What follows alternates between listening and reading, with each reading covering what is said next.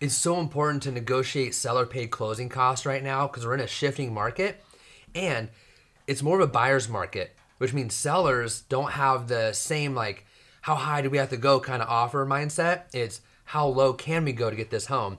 So really what you can do, instead of trying to pay $1 million for a home, you can pay $950. We can negotiate some of those closing costs that we have into what it costs for your loan, or even buy down your interest rate, because your monthly payment is what's going to be important if you're getting a home loan, right? So if you buy down the interest rate, then your monthly payment will be lower as well. So it is important to negotiate closing costs into your offer. And so make sure you're working with a real estate agent that knows those things and can negotiate on your behalf.